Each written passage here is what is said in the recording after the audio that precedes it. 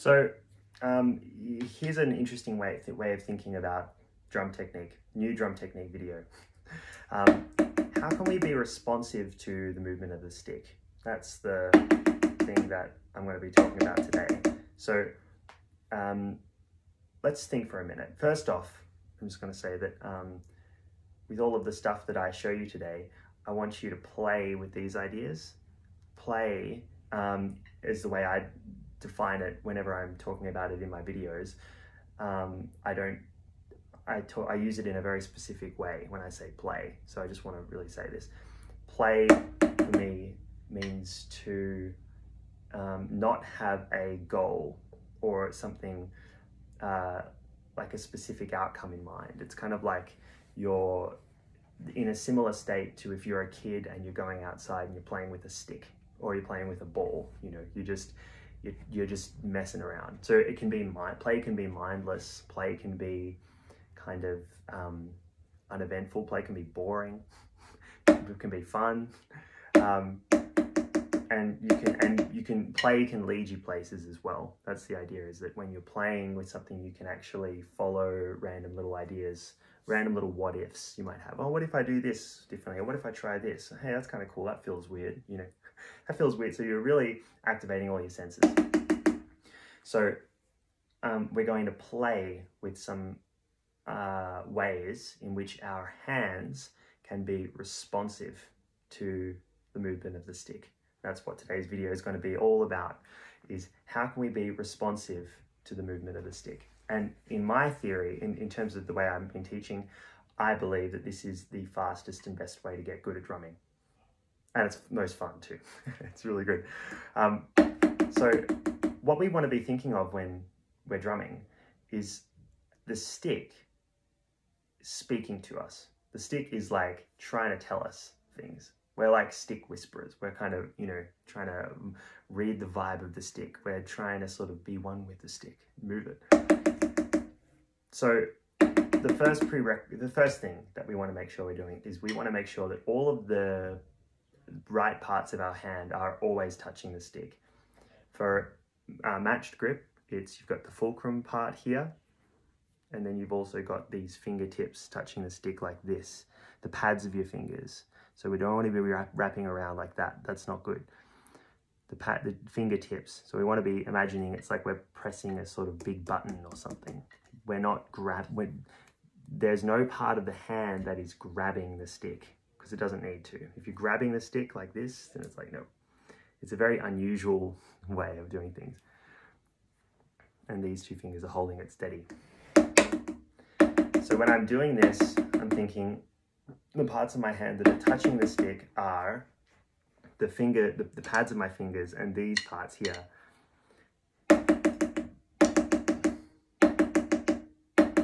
And occasionally, whenever I stop the stick from moving, it'll be the palm of my hand as well, just at the base of the thumb, like that. I always like to think of it as like, if you look down my hand like this, imagine like a wave, like a surfing wave. Imagine a surfer kind of like, you know, screaming through the middle, being like, yeah, sick one, dude. You want to see this kind of like your hands coming over like a tsunami. If I'm grabbing it like this, no, yes, good. So with the right hand, I'm just going to stay with the right hand. We'll do the left hand afterwards. There are two types of bounces that we want to get really good at playing with. So you can play with these things. The first thing is dropping the stick on the drum and letting it bounce multiple times, just letting it bounce out. And what that means, in order to do that, is that I am dropping my wrist, if you like. I'm just dropping my wrist down. I'm keeping all of those points of contact that I mentioned before, always touching the stick. But I'm letting my back fingers be really loose. So if I let my back fingers be really loose and just let my hand open, then the stick will bounce, because that's just how physics works. I don't have to try it. There's no magic going on here. I'm not doing anything fancy. I'm not making these other movements happen. So in case you think that I'm doing some weird thing where I'm trying to trick you, I'm not. Drop the stick and I'm letting it, all those other bounces of the stick are happening completely by themselves.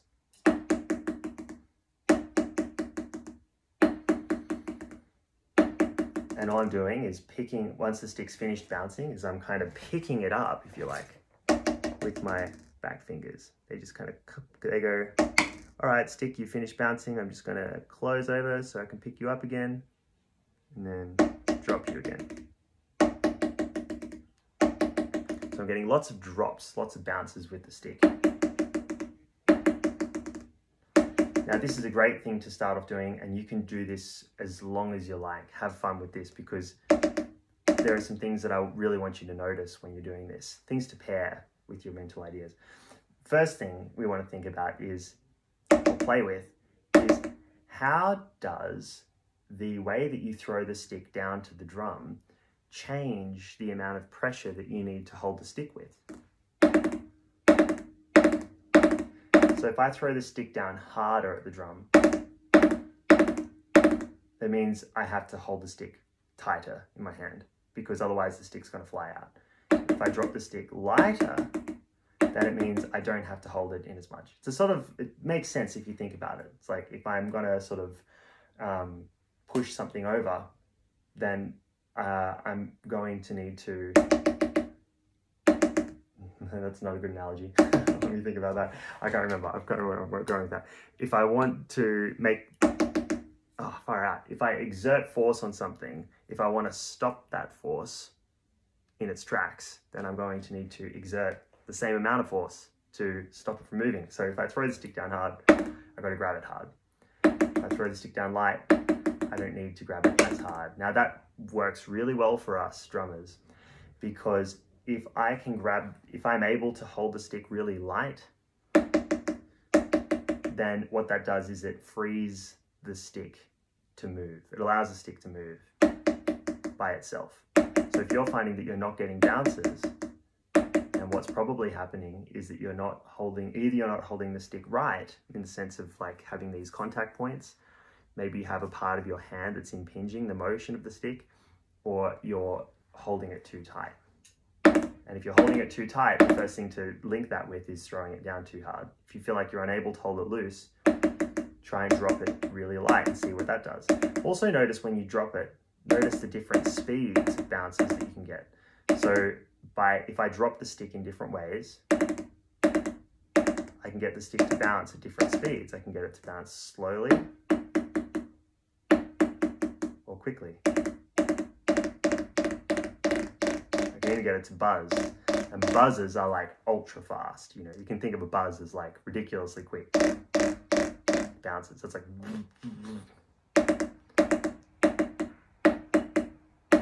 and notice as I go slower, so the slower bounces come up higher, the faster bounces come down lower.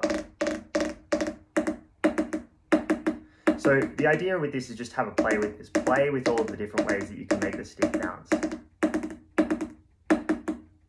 Be mindless. You're just sitting down, try different stuff, try fast, try buzzes. Once that's feeling good, I want you to notice that weird feeling that you might be feeling in the backs of your fingers, the pads of your fingers, where the stick is actually moving your fingers because it's bouncing.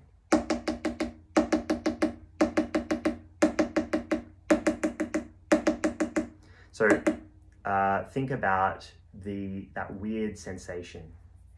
Rank it from 0, if I had to say from 0 to 10, how weird does it feel when you drop the stick and let it bounce and your fingers follow the movement of the stick, in the sense that the stick actually moves your fingers? How weird does that feel? Give it a ranking. Try it now and give it a ranking from 0 to 10. Maybe for most people, when they start doing this, they'll say like a 7, you know, it feels really weird. Think about maintaining that weird feeling. Go right into that weird feeling. Maybe for some people, it doesn't feel so weird. Some people, it's like a 2 or not even weird at all. Anyway, so once you get that weird feeling on your fingers and you can know that the stick is bouncing and moving your back fingers, you can experiment, you can play with thinking, what can these back 3 fingers do to affect the bounces of the stick? Have a play. They can be loose. They're really loose and the stick's going to bounce sort of slower like this. bit tight, they can come down a bit more and add more pressure to the stick.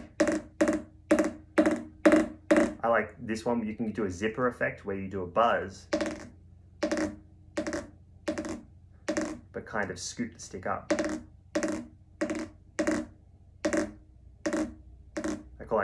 I call that a zipper. It's like zip, zip, zip. That's really fun. You can let the stick bounce a random number of times. Try to let it bounce like 5 times. And after it's finished bouncing, you wait for it. You know, you wait for the stick. Wait for it to bounce a number of times and then zipper it up with the back fingers. 1, 2, 3, 4, 5. And notice when I do that my wrist is not doing anything. This is pure bounce. Pure bounce. The stick, I'm trying to make the stick do everything by itself. You can try different numbers. 1, 2, 3, 4, 5. 1, 2, 3. 1, 2. 1. 1 might be like, you know, you drop the hand and you actually grab the stick at the same time. So you kind of zipper it. So notice that I'm a bit all over the place. I'm throwing lots of random ideas at you, but the idea, the takeaway with this is that you don't need to memorize individual ideas with this. You just want to be able to play with this stuff and see what you notice. But those are the key things to realize. The link between how hard you throw the stick down at the drum and how tight that then means you need to hold the stick. We want to think of those things as being linked. Sometimes if I'm playing a big molar stroke, I'm just going to naturally need to put a bit more pressure in the grip because there's more pressure going through the stick. So we just had a look at ways in which essentially your hand can respond to the stick. So at the start of the video, I was talking about having the stick speaking to you. You know, the stick's trying to tell you something and we want to be responsive to the stick. This is one way that we can respond to the stick because the stick's bouncing in our hands and we are completely aware of what the stick is doing because our fingers are always touching the stick in the right places and we can feel the movement of the stick at every point. If my fingers come off, it's like the signal's been cut. I've lost connection and I have no idea what the stick's doing and it's anyone's guess as to what the heck is the stick even doing? I've disconnected from it. And if I keep my fingers touching all the time, then I always know what the stick's doing and then I can start manipulating the movement of the stick. So I'm working, but I'm always working with it, you know. And that's how we develop speed and accuracy, which is really cool. So that's one way that we can I like to think of that as responding to the stick. The stick's bouncing and I am responding to it. What I think actually happens when you mess around with this stuff is I think there are really fast, like twitch muscle fibers that respond. And those are the sorts of, I guess, sort of things that we want to be training because they move far, those twitch sort of muscle responses move quicker than your brain can really think about it. It's kind of like when you sort of notice something falling off the side of the bench or something and you quick, like a reflex. It's like a reflex. So it almost happens faster than you can really think about it. So if you trust your reflexes and train your reflexes, that's how you develop speed really quickly. Sorry, so a bit of a tangent there. But the second thing that I wanted to say, that's this whole thing that I just got you to do, bouncing the stick, that's one way that we can respond to the movement of the stick. The other way that we can respond to the movement of the stick is by dropping it. And thinking, again, listening to the bounce of the stick, how is it moving? We can respond with our wrist. So normally, in the other example, when we were dropping the stick's heavy enough and big enough to just move your back fingers on its own. So that your stick is actually moving your fingers. It's not like, if you just drop the stick and do nothing, things will happen. Your wrist is a lot heavier than your fingers and is actually adding weight to the top of the stick. So if you just simply drop your wrist, not as much happen. You get a little bit of a bounce, but it's pretty dead. But That being said, if we add a little bit of a molar stroke, so we're going to put in a little bit more height, and more height means more velocity. So you might notice you need to grab the stick a little firmer, just a little bit. And what we're going to try and do is we're going to try and respond to the bounce of the stick with our wrist. I like to think of the wrist in this way as being like a shock absorber. Same with the bounces too. It's like suspension on a mountain bike or something, or in a car, where you land and it's absorbing the shock. Same way if you are jumping from a tall height, high height, and you are landing. If you land smack bang on your legs with your legs straight, then you're going to break something. But if you move with the movement and roll out of your landing, then it's going to be a lot smoother. So if I'm dropping the stick from a high height, I like to think of my wrist being really loose so that it can respond to the bounce of the stick. So this type of practice we can think of as wrist bounces. I call them wrist bounces. So I'm doing a nice big molar stroke. Molar stroke, fancier sort of term than it needs to be. Don't be intimidated by that word. I'm just bringing the stick up and dropping it. And it's like I'm throwing something. It's like I'm throwing a ball. Bringing the stick up and just dropping it down. And notice how my wrist is kind of absorbing the shock of the stick and moving with it. So this will actually be my wrist doing a bit more of the movement. My wrist is actually doing stuff consciously, because the stick isn't, as I was saying before, the stick isn't powerful enough to move my wrist completely on its own. But if we think about the wrist being responsive to the stick, to the bounces of the stick, that's how we can develop really quick wrist speed. So try some bounces and try and let your wrist bounce with the stick. And notice how you can move the two. Now the really cool thing about that is that my wrist can move independently of my fingers. So this is really nice in that those two things, wrist bounces and free, we'll call them free bounces, the one I was getting you to do at the start. They can be working in tandem with each other. They're both doing stuff at the same time. So my fingers and my wrist are always responding to the bounces of the stick. But the key takeaway from these is play with the free bounces, play with the wrist bounces,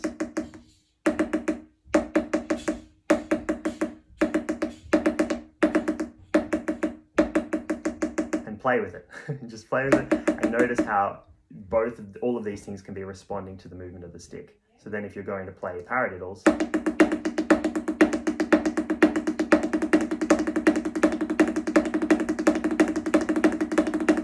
it's like you can develop much faster speed with the paradiddles, because I'm not working as hard. I'm really letting the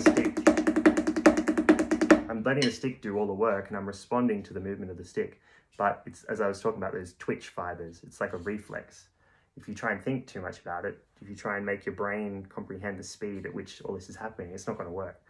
But if you listen to the stick. And by listen, I mean, you can listen with your ears, but I also mean listen through your hands. Listen through sensation and touch. And that's how you can develop speed really quickly. Quick thing on traditional grip, for those who play traditional grip. Same things can apply. For the first one, where you free bounces, drop the stick down, and let the stick kind of bounce your thumb and these top fingers. Now, in this instance, these fingers are sitting on top of the stick. When I'm playing with matched grip, there's no weight on top of the stick, so it allows it to bounce much freer. With traditional grip, there's weight on top of the stick with these fingers and the thumb. So you might notice that it doesn't bounce as freely as when you have a matched grip. But what you need to do is think about it in the same way as the wrist stroke that we were doing earlier.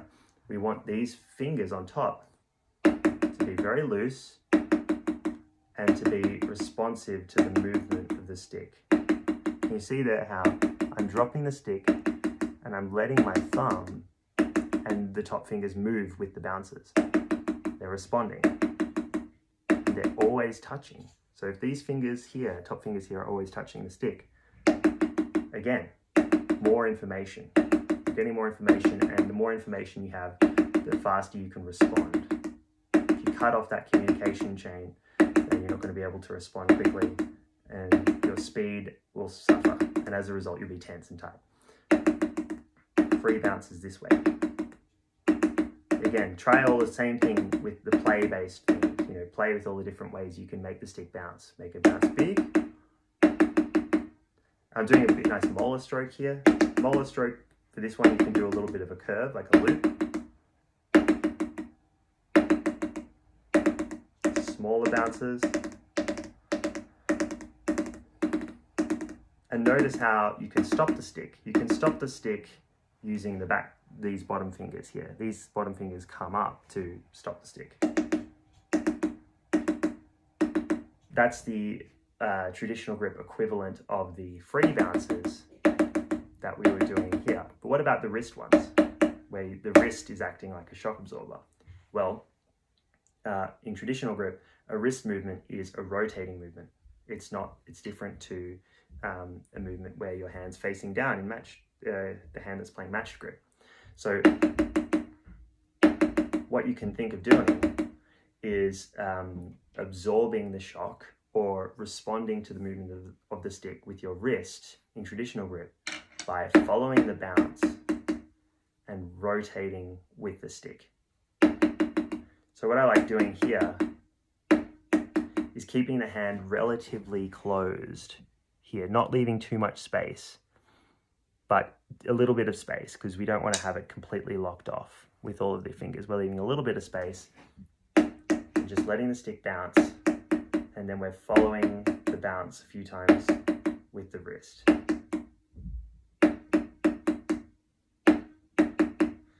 A nice one is to do a big molar stroke, and that initial hit is going to have a lot of energy to it. So what you can do is you can notice how my hand's closed, but the stick's kind of up here. It's because I've sort of followed the bounce of that initial hit. If I hit down after the molar stroke and keep it down, you'll notice that it sends a lot more shock. There's a shock that goes through your hand.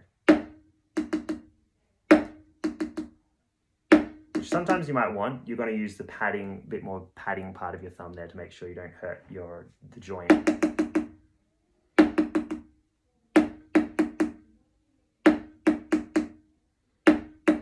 But notice how when I hit down, I'm following the bounce of the stick up with my wrist.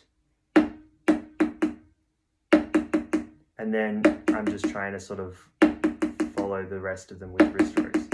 So then that's how I can be responsive to the stick with my wrist and my fingers.